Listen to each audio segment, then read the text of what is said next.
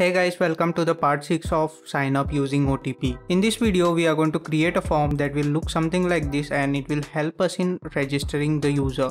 So this video is purely about creating this design and writing the logic like how to validate the phone number, password and logic behind that. And in the previous video, we have already covered up how to create the front-end project and install the necessary plugins.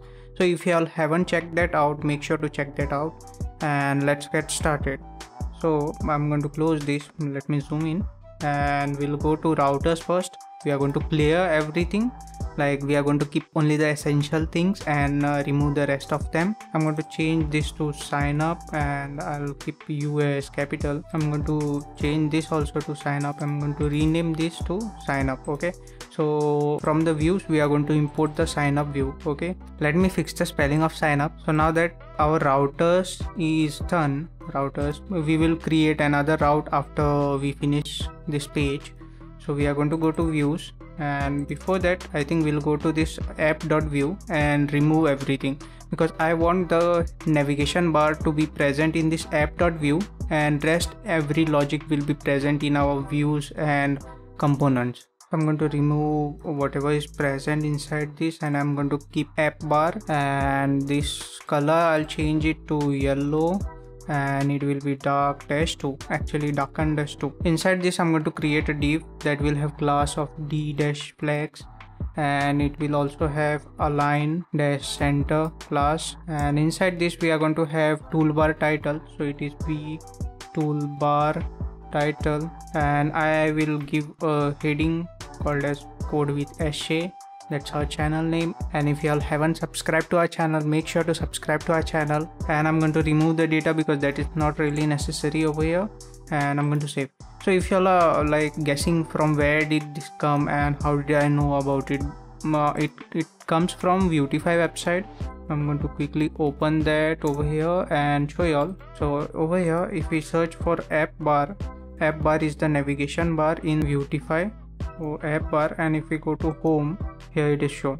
So from here all the code, I have copied the code. Okay, so our navigation bar is done. Now if we want to check how it looks, you all can go ahead and run the project, but I'm not going to run it right now. We will start working on sign up view. So this sign up view won't consist of anything, it will just have component and everything we will write will be inside the component. Okay, so I'm going to import the sign up view. So sign up component, oh it is sign up, and I will call it as component. Okay, so sign up and component. So I'm importing it as sign up component from sign up. Okay, so we have to put it over here and we can paste it over here. So it will be sign up component, and then we are going to go to sign up inside the components page and we are going to clear most of the things. So we will keep up to the v column and we'll remove everything. Actually let me clear v column also so that I can quickly clear everything, and let me clear data also. I will call this as sign up. So this is how our template will look like, skeleton actually, and I will change the class from text-center to mb-3 and mt-5. These are the margins. From margin bottom take 3 and margin top take 5. These are the classes declared by vuetify. You all can check that out. Then inside this we will have columns, and I will create 3 columns. So v call actually, and this will have calls of, that is how many columns it will take, 4 columns. So I'm going to create 4 columns so that it becomes 12, and in the middle one we are going to start creating a card component. Okay, so this will be v-card, and this will have a reference of form, so ref form, and we are not really going to use actually the form attribute over here, but we are going to use this v-card as form. Okay, so that's why I'm giving all the properties here itself. So it will be lazy validation, then class will be text-center. Then we will have a title, so it is v-card title, and I'll call it as register form. Then we will have v-card text, and inside this we are going to have multiple fields. So as you'll remember, we have a phone number field, then we have email field, password, repeat password, and these two buttons. So this is the card that I'm talking about, and this is the nav bar that we have created. So now we are on the verge of creating these text boxes. So let's create our first text box, that is phone number. So v-text field. Okay, it won't really have anything inside that, but this has some properties that we will give. So there will be something called as v-model to save the data. So v-model, I will call it as user. Actually, let's call it as new user dot phone number. So this will consist of phone number. Then I will put a counter over here. So counter will be 10 because the phone number should be of length 10. Then we are going to specify these rules later on. So I'm going to just put empty array, and a label will be phone number. Then it should be outlined, and it is a required field. So our phone number field is almost ready. Let's create this data variable. Okay, so inside data, in the script inside data, we are going to create a new object called as new user. So new user, and this will have something called as phone number, and it will be blank. Then we are going to declare phone number rules. Okay, so phone number rules, what are the rules it should like satisfy, and this will be an array, and I'm going to declare 3 rules. So the syntax is like this: v, and then arrows, and whatever the rule should be. So I'm going to check if it is not v, means there is no value present inside the phone number, then it will show this error. So phone number is required. Okay, so if phone number does not have any value in the text box, then it will show phone number is required error. Okay, then the second rule should be, I'm going to check if phone number is there and phone number's length is less than 10, then again it should throw an error, right? So that we are going to check. Since it is multiple rules, so it is first we are checking if value is present, and only if value is present, then we are going to check the length of that value, and if it is less than equal to 10, that means we have to show this error called as phone number must be less than 11 characters. Okay, so this error will be shown if the character of the phone number is less than 10. And what if the, okay, we also want to check like the values that is entered by the user should be only the numbers and not alphabets or any other special symbols. Okay, so for that I'm going to create one more rule, value, and value will be, first we are going to check if value is present, and then we are going to check if value dot length is triple equal to 10. That means user has entered valid length of phone number.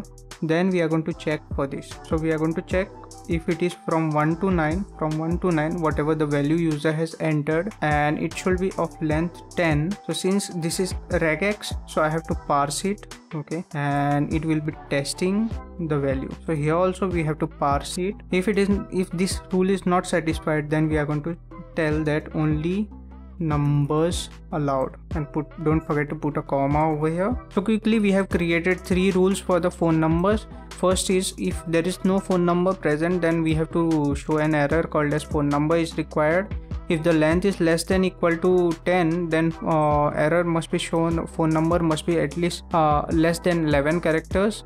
And if user has entered 10 characters phone number, then we check if all the values entered by user is numbers only, so and of 10 length. So that's what we test over here. If not, then we show an error called as only numbers allowed. Okay, so these are the rules for the phone number, and we are going to use these rules over here, and it is inside the new user, so I'm going to use that. Likewise, I'm going to create a field for email. I'm going to copy paste. This will be called as email.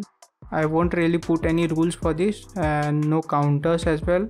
Label will be email, and it will be outlined. I'm going to remove required because email field isn't really required, so that's why. Now we are going to create the password field. This is little lengthy, but bear with me. I'm going to copy paste this one, and let's create some space. So I'm going to call it as password1, and I will put in password over here. Then in this we are going to show counter, so that whenever user enters the password, a counter will be shown.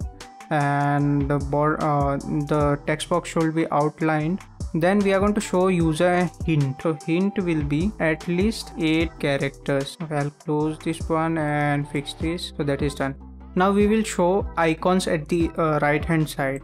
Okay, so that user can like see the password and like hide the password. Okay, so for that what will happen is as soon as user clicks on this icon will change, and also the type input type of this password will change. Okay, so from password to text and text to password. So let's do that. So first we'll append the icon at the end.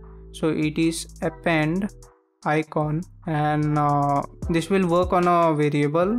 So show one, and since password one it is, so that's why I'm using the variable called as show one, and this will be meet-i, and otherwise it will be meet-i off. Okay, mdi-i off. Let me fix this. So based on the value of the show one, either the I open will be shown or I close will be shown icons. Okay, and same thing will happen to type. So type should be based on show one, either text type should be shown to the user or password type. Then we will have rules for this, and let's keep it blank for now and we'll create it later on. And after that we are going to do click event. So on click, okay, it will be click on append. Okay, that means click on this appended icon. What should happen? The show one variable should be negated. That means whenever user clicks on this icon, the show one variable will change, that is from true to false, false to true, and based on this both these logics will work. So let's go ahead, create the rules, password one and show one variables. So over here we are going to create password one, and we have missed to create email field, so email also will create. Now we are going to create password rules. I'm going to put comma over here, password rules. There are only two password rules. One is to check if password is present, so I'm going to copy it from here and paste it, and I will call it as password is required. And other one is it should be greater than 8th len.